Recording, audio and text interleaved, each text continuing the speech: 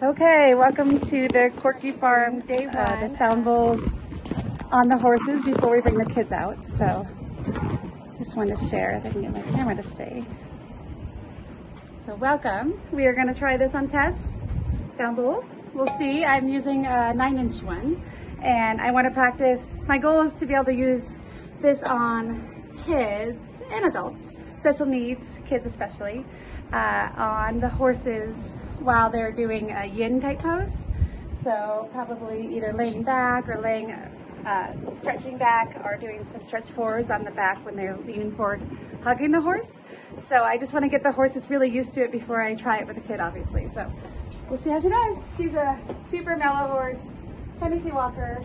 Pretty much you could do anything to her and she just goes along with everything. So perfect horse to try on.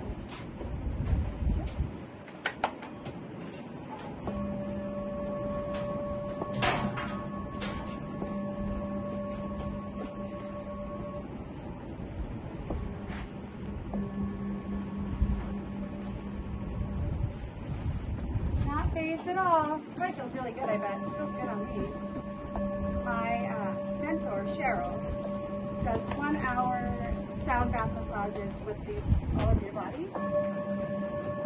And literally, it's the best thing I've ever tried. It's really good, huh? Not phased at all.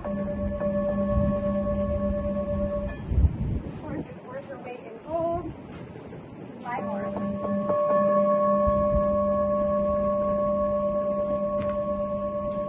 Body is vibrating. I love it. That feels so good. What do you think, Tess? So, success for the first try with Tess. We're going to try it with Twix next and then Belle. And then my kids are both riding today with the amazing Elena. Or my son calls her Lena because he can't say her full name. And I'm going to come down here and try it with her and Bjorn, my son, while they are riding tonight. So I'll see if I can get a video of that if it's not too dark. Have a good day.